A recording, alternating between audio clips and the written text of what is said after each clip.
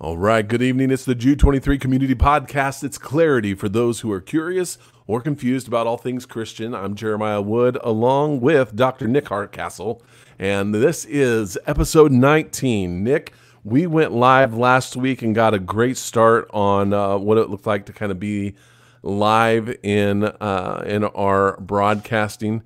And I think it went really well. I got a lot of really good feedback throughout the week. Did you hear anything from anybody that saw us? Just the usual, which is I think my mom. So yeah, that's about it. But I think my mom. So yeah, there we go. Sorry, I was trying to get my share button going and get a little bit of background noise in there. So no, that's what happened to me last week. I'm glad we're back though. Yeah, same. So if you were with us last week, we kind of were wrapping up the whole idea of Hagar. We were wrapping up the idea of Abram and his nephew Lot. And we just talked a little bit about that. And now we're diving into Genesis chapter 15. And if you want to join us in Genesis chapter 15, that's where we're going to get started. And we're just going to kind of break this down. Let me tell you this. When it comes to, Genesis is my favorite book in the Bible. And when it comes to my favorite story in the Bible, Abraham is really one of my favorite stories. And the story of the covenant is darn near one of my favorite chapters, chapter 15 in the scripture. So we're going to read through the whole chapter tonight, and then we're just going to start going back through and breaking it down. Sound like a plan? Sounds like a plan. I love this chapter also. So hopefully that means some good stuff will come up, but hopefully that means that we'll let the Holy Spirit lead it instead of Nick and Jeremiah. So sweet. Well, it's kind of funny when you say that, Nick, because I think a lot of people don't even realize how we kind of accidentally stumbled across that. Our first couple episodes, you can find it on our YouTube. In our first couple episodes, we tried to map it out and have an itinerary to follow, and we were kind of following a general outline, and it was fine, but it wasn't awesome. It didn't have the pizzazz or the flair to it. And then one night, we both were behind schedule, and we thought, hey, let's just wing it. Let's just walk through. And man, the Lord was just all over it. And so we thought, well, maybe we're on to something. So we've been just winging it ever since, and it's worked out really well. That's right. All right. Well, you want to get us kicked off on Genesis chapter 15? Yep, let's do it. Let's dive right in. Chapter 15, starting in verse 1, it says this. It says, after these events, the word of the Lord came to Abram in a vision. Do not be afraid, Abram. I am your shield, and I am your very great reward. But Abram said, Lord God, what can you give me, since I am childless, and the heir of my house is Eleazar of Damascus?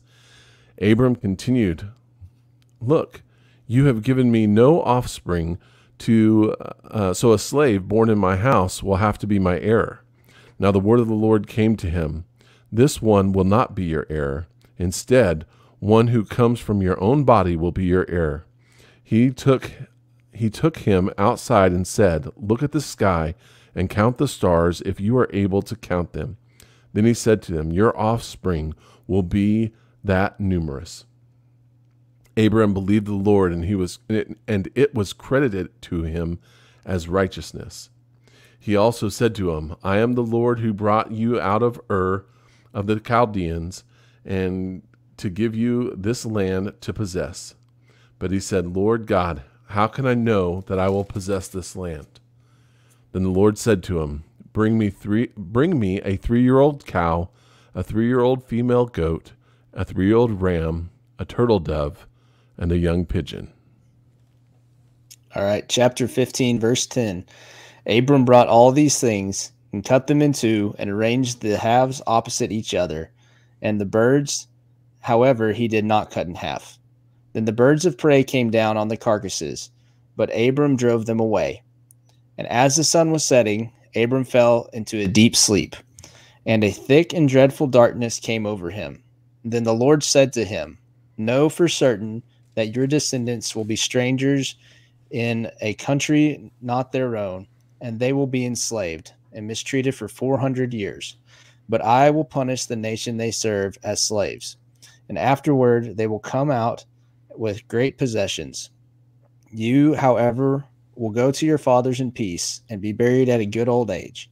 And in the fourth generation, your descendants will come back here, for the sin of the Amorites has not yet reached its full measure.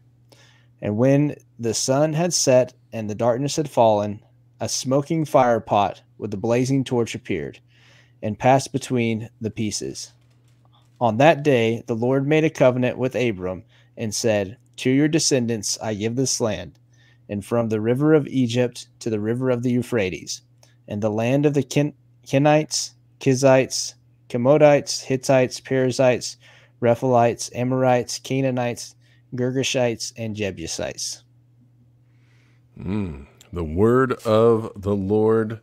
Thanks be to God. So this is a jammed-packed chapter. And so let's just start in verse 1 and kind of walk through it, see what kind of understanding we can get from this evening. Nick, chapter 15, verse 1, it starts off by saying, after these events, right? And so the events that happened were what we just read about the last 2 weeks. Abram's nephew, Lot, he made his way down into Sodom. He was drawn to the city. He became part of the city. He fully integrated into the city, assimilated with everything of the world, and ultimately he became collateral damage when that world system got swept away in its own consequences. Abram heard that his nephew was taken away, and so Abram went after Lot to bring him back. The Lord gave him favor. The Lord showed him, they pursued for what, like 250 miles. They got everything back. They brought everyone back, and they were victorious in their pursuits. Now, here's what's interesting. When they got back, they had that meeting with Melchizedek. They had that meeting with the king of Sodom. It was a lot. And then at the end of everything, everyone went back to their homes, and all was safe and sound in that moment. And so when we look at 15 verse 1, it says, after these events, how long after these events do you suppose that probably was? Oh, hold on, Nick. I'm not hearing you. I got you muted. There you go. There we go. Yeah, it doesn't say. So I think really the big part about it is, to me, it kind of leads me to think that whenever he starts talking about a reward and he turned down kind of his reward that he had gotten from, I guess, defeating that large army who had taken Lot, it makes me feel like the God saying, hey, you trusted me. You gave your stuff back. You decided to rely on me instead of your worldly possessions. Your reward's going to be great. So I feel like that the Lord's kind of speaking to him right on the heels of that story coming off of that. I don't know. It doesn't specifically say, how do you interpret it, Jeremiah?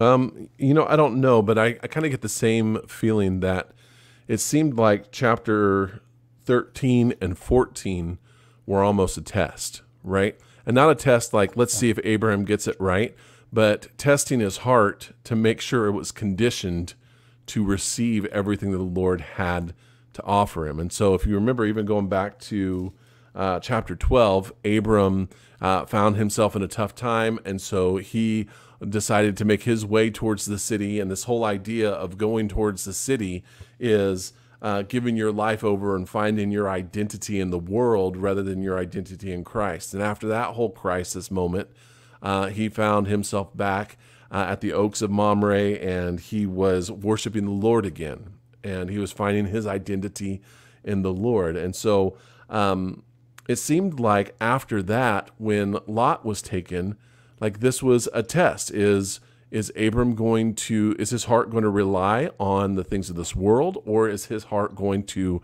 rely on the Lord, his God? And I think after everything he went through, it showed that his heart was completely given over to God. His identity was completely given over to God, and he trusted in God from the beginning all the way to the very end. And so to me, it kind of seems like Abram his heart was being tested for this moment, and the Lord found that he was ready.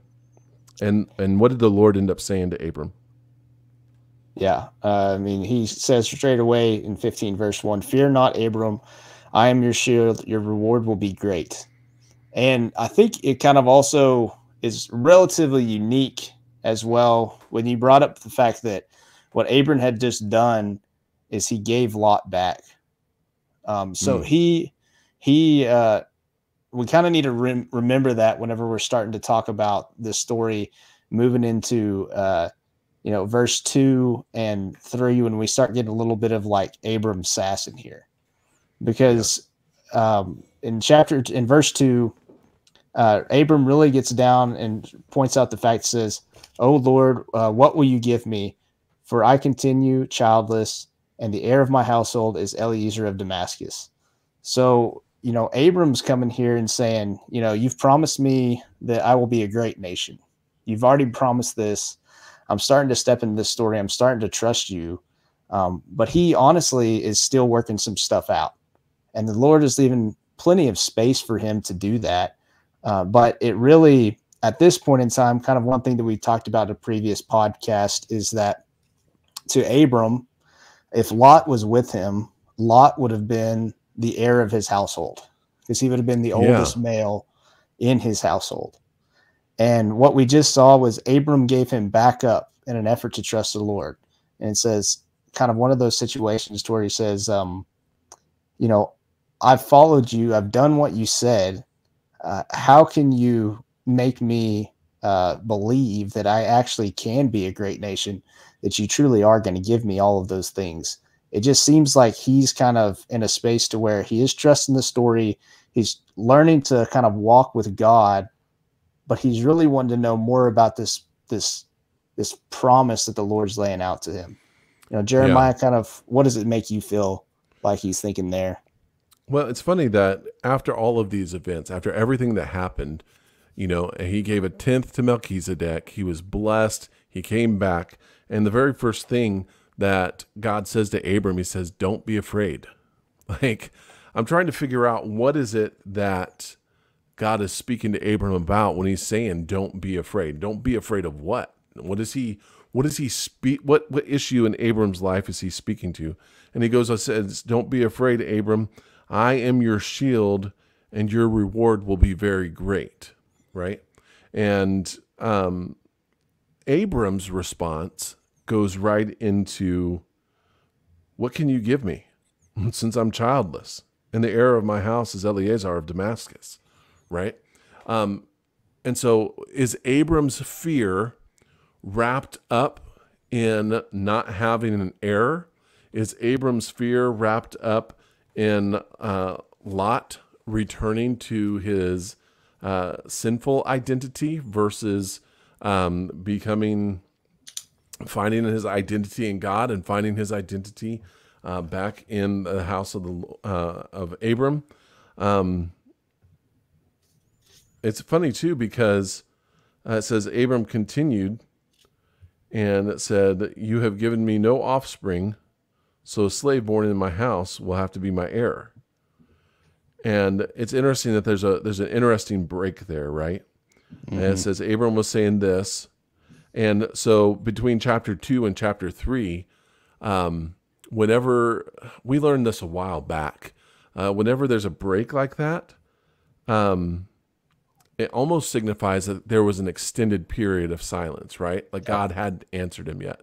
It wasn't like Abram was just continuing in the conversation. His conversation was almost in two parts.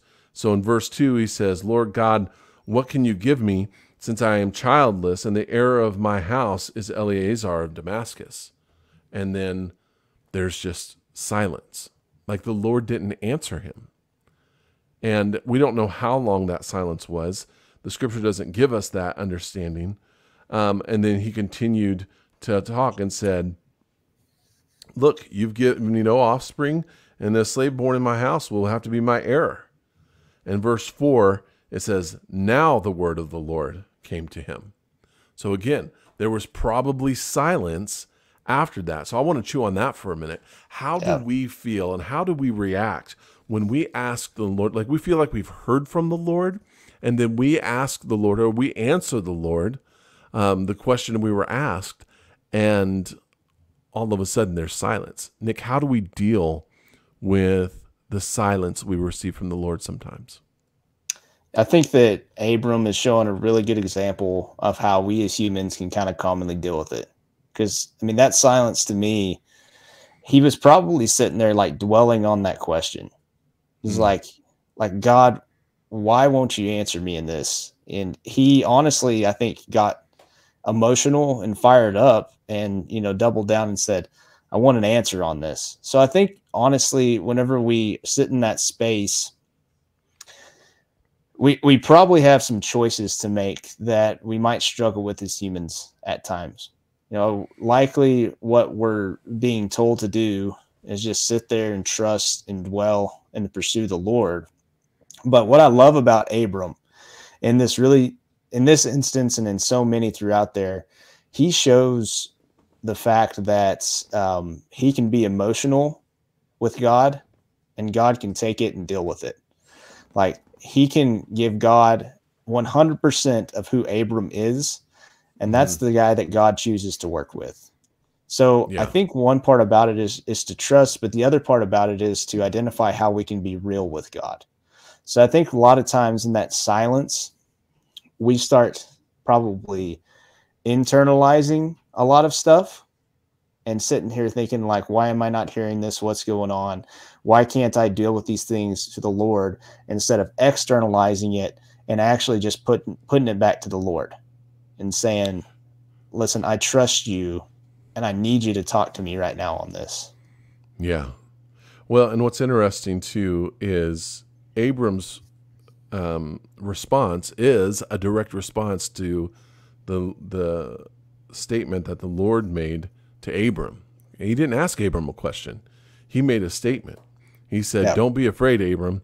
I am your shield, and your reward will be very great. And it seems like maybe this conversation in verses 2 and 3 that Abraham's having is his way of working through his doubt, right?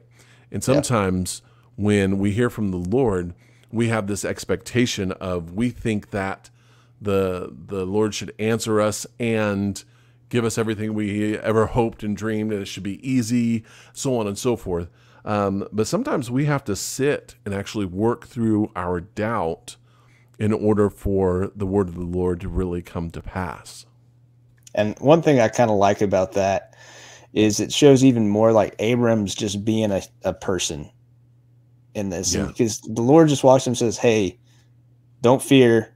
I'm your shield. Your reward is going to be great. And then Abram immediately takes it and turns it on kind of himself. Mm-hmm. It's like, instead of actually just sitting there listening to what the Lord has to say, where it seems to be right there is he's talking about protection. God's trying to like break down and say, I'm going to protect you and you will be blessed out of this.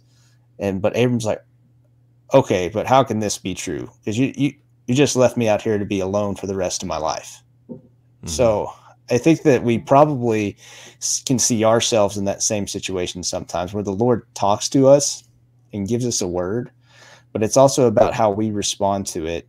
And that might actually kind of initiate how the Lord wants to partner with us in that situation.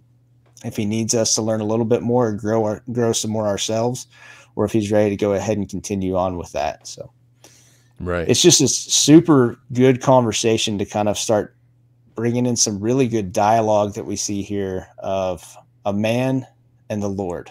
Because one thing that we really pointed out prior to this point in Genesis is that most of the time when people actually spoke, they were actually participating in the anti-story. You got it. Adam and Eve, the first time that they spoke, Eve was actually, eating the fruit. Cain responding to God after he had killed Abel, so on and so forth. Noah, he was quiet until he got off the ark and he had, got drunk in the vineyard. So right now, what this is actually starting to show is a more personal relationship that the Lord is inviting you to be a part of. and he's making space for you if you can actually live in that personal relationship. He can take whoever you are as long as you'll just walk through it with him. Yeah. Yeah, that's so good.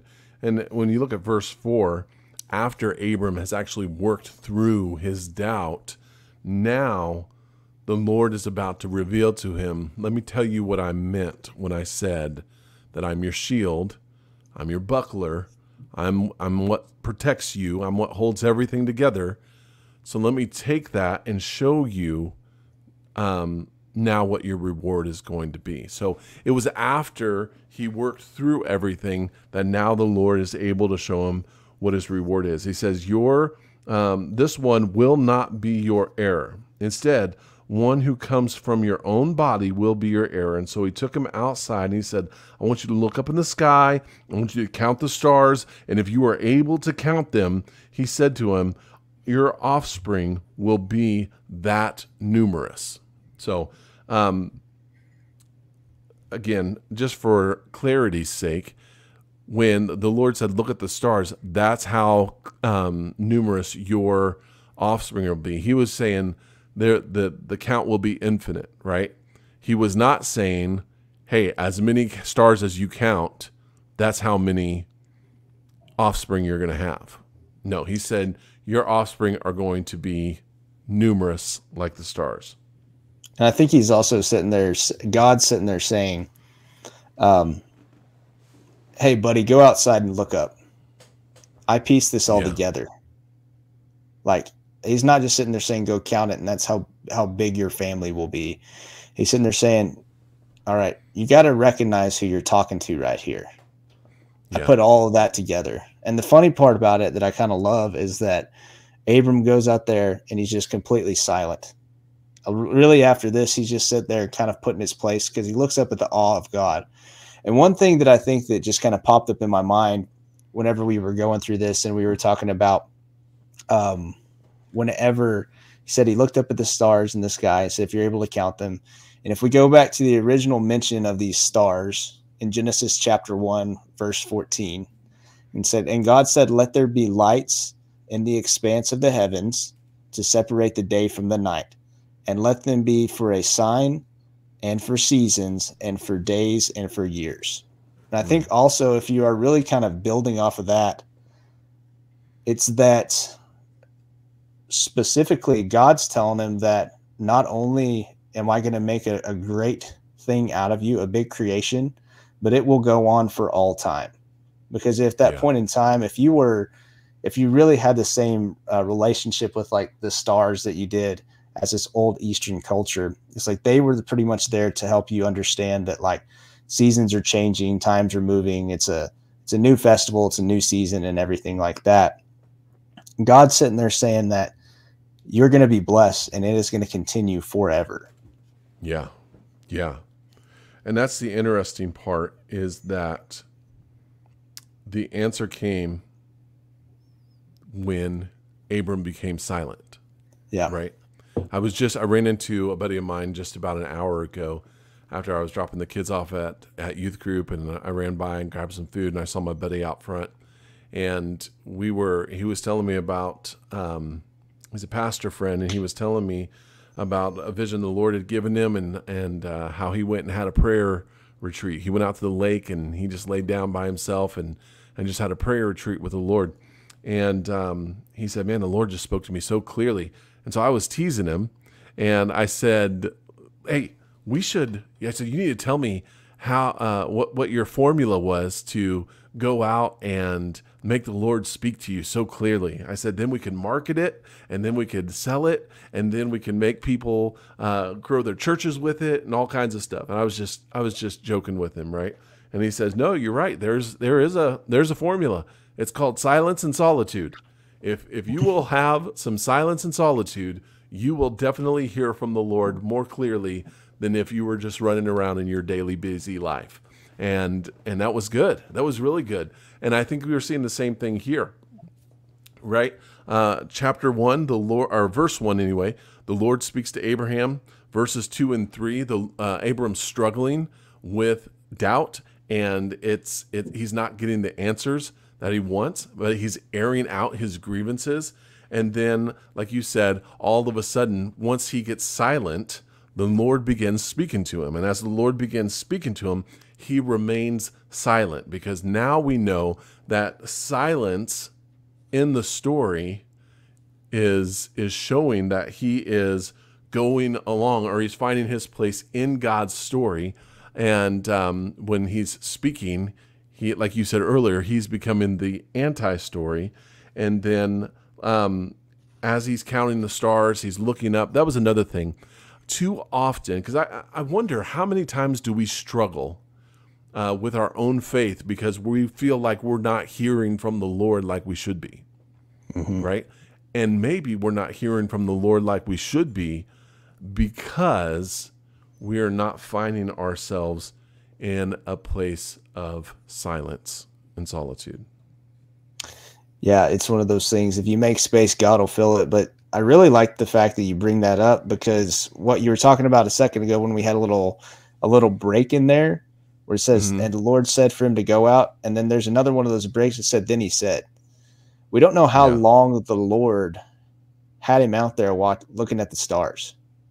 Like, did he sit there and say, okay, I honestly don't think after us talking about this that he said, go up there and look at them. And he just looked up and he said, okay, there are the stars. I think he had him go out there and sit there in silence and just look at creation and just let that go ahead and sink into him and say, start letting himself kind of break down his own barriers and break down his own walls. So you're exactly right. And that's one thing that we struggle with today is, we want that automatic, we want God to like give us a word right away, give us a word right away. And, I'll tell you, I'm guilty of it. It's like, how often do we make space to sit there and to give him time to speak?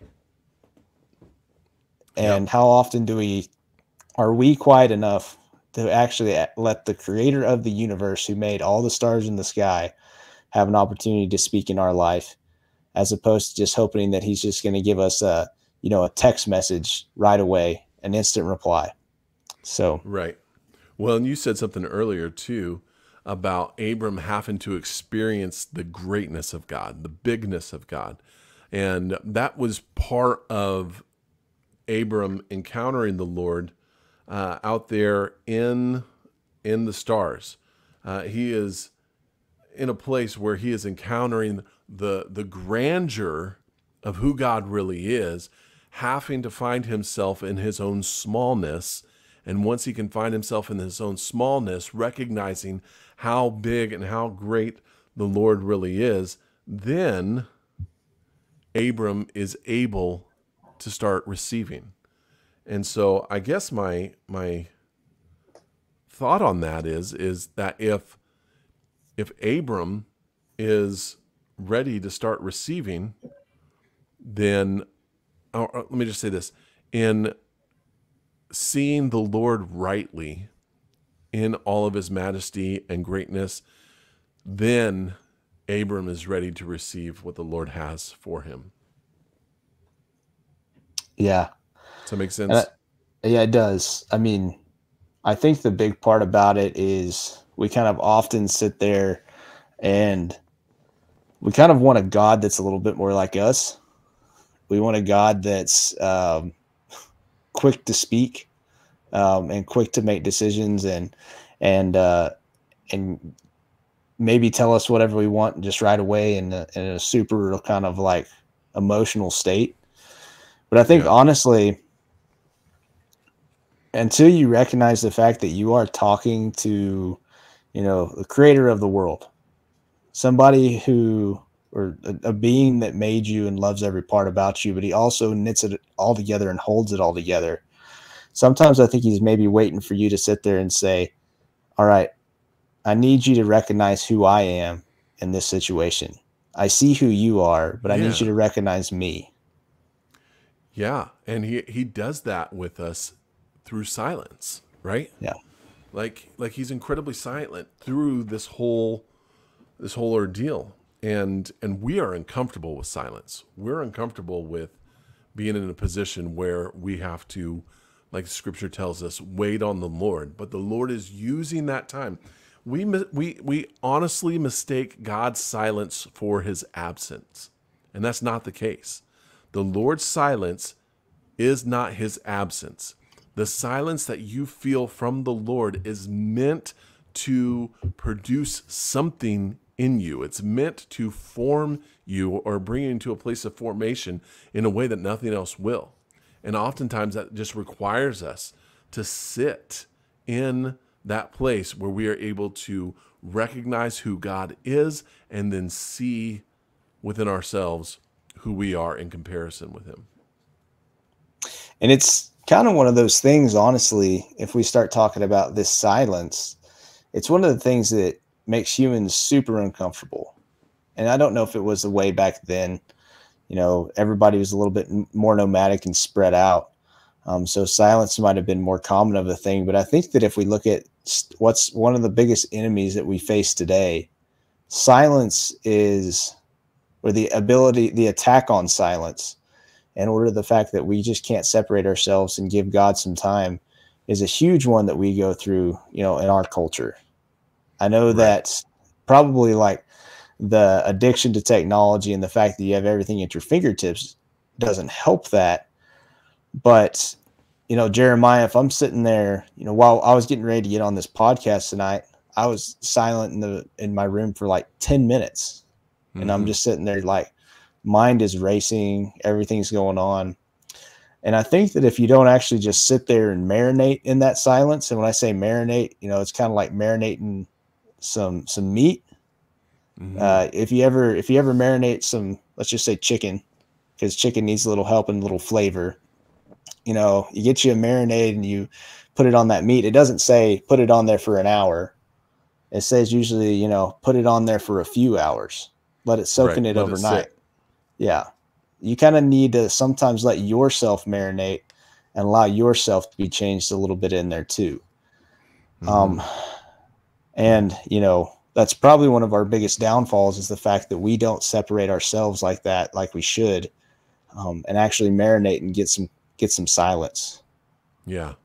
Well, and I like how it continues on in verse 6. So we had Abram talking, which was kind of like the anti-story, right? And then we have his silence, and then the Lord leads him out into the desert to show him the stars, and we see even more silence, right?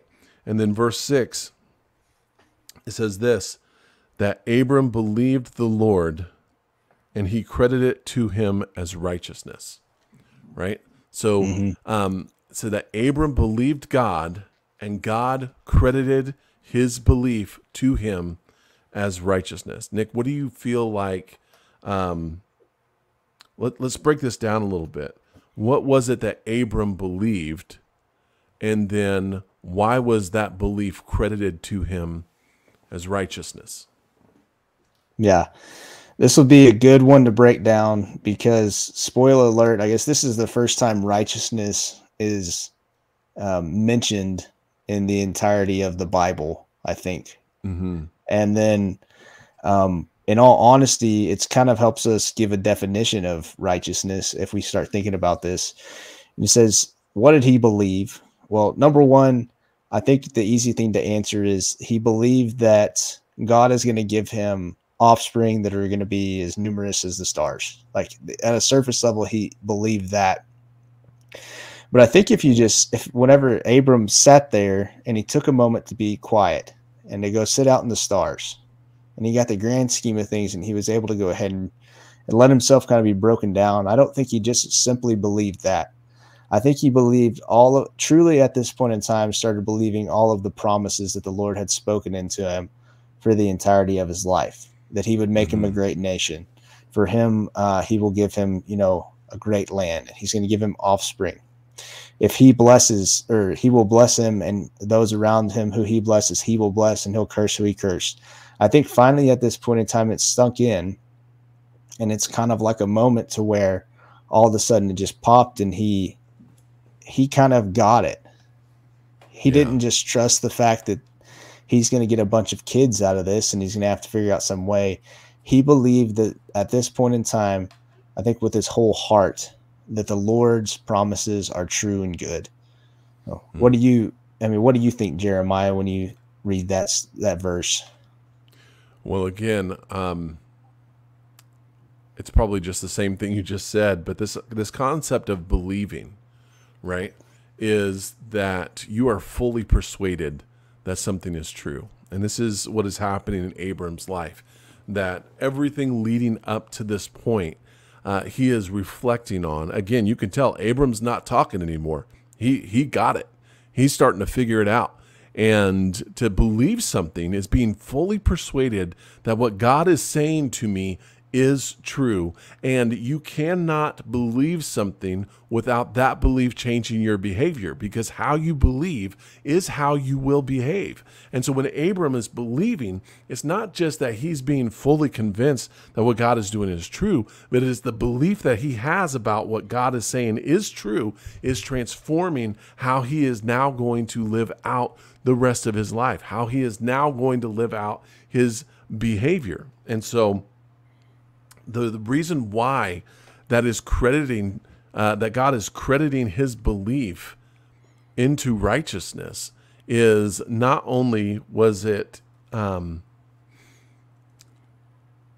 this concept of righteousness has several layers to it, right? One, it is being in right relationship with God. And I think that's how we are predominantly seeing it here in Genesis 15:6. Is that Abraham believed God and God credited it to him as righteousness, meaning that we receive that right relationship with God, not because of anything we've done, but it is just that. It's something that we have to receive. And so Abraham believed God, and God allowed Abraham to be in right relationship with him. And it's just, I don't know, it's good and it's incredible when we look at what's really taking place here. And again, Abram's not speaking. He's not asking for things. It's this, I was out to lunch with a brother today, and we were talking about how do we lay things at the feet of Jesus? How do we surrender our lives? And we started talking about the dog whisperer and Caesar Milan, and how with his dogs, it's not that they learned all the tricks and how to be obedient. It's that the dog owner is able to draw the dog into a place of calm, submissive nature.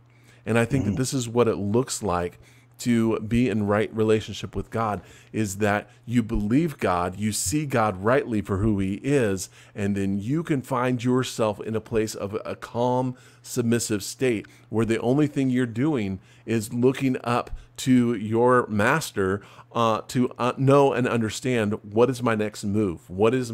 How should I feel about this? How should I understand this? How should I perceive this? What am I supposed to be believing in?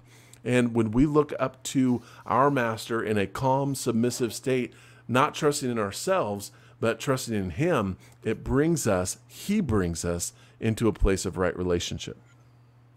I think also there's a good way to unpack this is to look at the Hebrew root word in the Blue Letter Bible.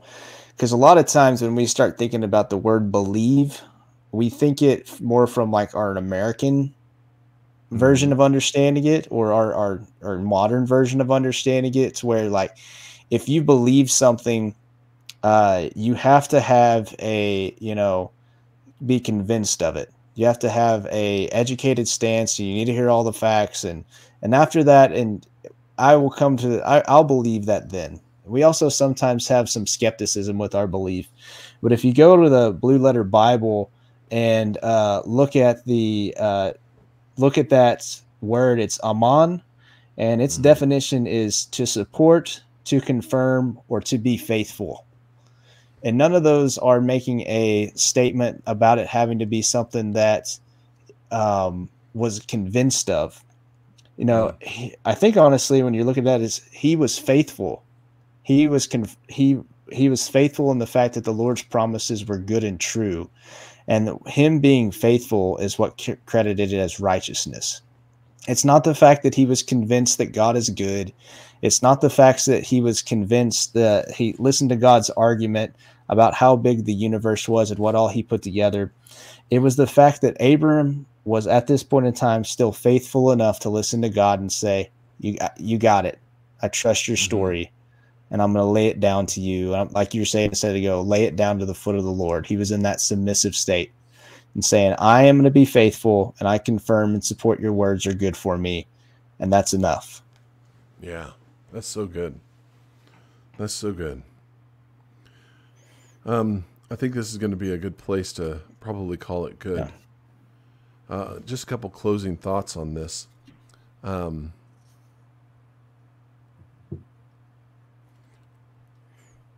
What does it look like for us to be faithful in a season of uncertainty? What does it look like for us to be faithful in a time where we feel like we're doing everything right, but everything we think we're supposed to be receiving isn't really happening like we thought it would happen? What does it mean for us to be faithful when the Lord gives us a word, but then gives us silence to chew on it? Like, what does faithfulness look like from this portion of Scripture that we just went through? I think part of it is kind of like what we were talking about with Abram's silence. I think that the silence and solitude is the beginning of faithfulness. What do you think? What are some of your thoughts?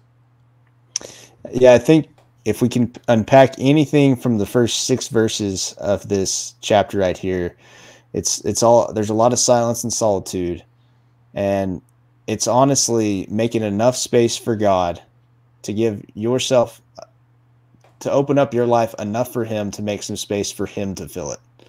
I think if we kind of look at a lot about like this, is that right now what we're seeing in creation is that, God made all this space and he's going to let Abram fill it up, like this land that he's given him. But as Abram's not giving him enough space in his own life at this point in time for the Lord to be able to fill Abram up. So he's still working it out. So I guess, honestly, when we're talking about being faithful right here and how to do it, it's actually set some time to make some space for the Lord. Or if you have this time that just keeps on popping up, kind of like Matt Lowry said at church the other day, if you're getting woke up at 2 a.m. for a reason, maybe the Lord's trying to get a hold of you. Right. Maybe Shout he's out to trying. Matt Lowry. Yeah, maybe he's trying to sit there and say that this is the only time I can get your attention. And if it's the only time I can get your attention, this is whenever I need you to just press in with me. So, I think that right now in a season where I guess you might be having some chaos, you might be going through some stuff, you might be doubting some of the Lord's promises. He can deal with your emotions like he did with Abram at the start of this story. He can deal with all you have to do, but be honest with him. Tell him what's on your heart. Tell him honestly how you feel about it, and don't just internalize it all. Externalize it and talk to God. But when you do that, make sure you make some space for him and take some time just for him to be able to show that he is the Lord and he has a plan for you. So, Jeremiah, what's it look like for you kind of right now in this like season of being faithful? Well, it is. Are you hearing all the dings? I need to silence my computer real quick. Yeah, the idea of being faithful in these moments really, really center around that one thing, that calm, submissive trust in the Lord, that I don't need to figure out what I need to do to make something happen, but that I can calmly and I think my stuff froze for a second. Yeah, it's just the being that calm, submissive, laying it down at the feet of Jesus and letting him lead and letting him be the one that calls the shots, and being how to explain that, being secure in that process. So I think that's where faithfulness starts. That's good. Now I guess it's the walk. Go live it. Yeah, for sure. Yeah. Well, sweet. I think that's some deep thoughts to kind of wrap this one up on. We had intentions of getting all the way through Genesis chapter 15, but there's so much good stuff here that I'm glad we're going to take at least more than 1 week to kind of unpack it, because I think that what we're going to get into next will also kind of speak as something about a level of just trust in the Lord and being submissive to Him as well. Yeah. Yep, that's good. It's good. Well, hey, thank you guys so much for joining us again tonight. I got a little distracted. I was fielding some messages. Anyway, you guys are a blessing. Thanks for joining us. Thanks for the likes. Thanks for the comments. Love it when you guys interact with us on the various channels. So yeah, we'll be putting these videos out on our YouTube channel as we have time, and we will also. I don't know, Nick. Do you like being able to get on here live every Wednesday? Yeah, I think it works out pretty well. So at least we're going to try to keep doing that as we can. Right. Yeah. I agree. Fantastic. Well, again, this is a Jude 23 community podcast. Clarity for those who are confused or curious about all things Christian. And I guess we'll see you next week. Nick disappeared on me. Hey, thanks for joining us. God bless. We'll see you again real soon.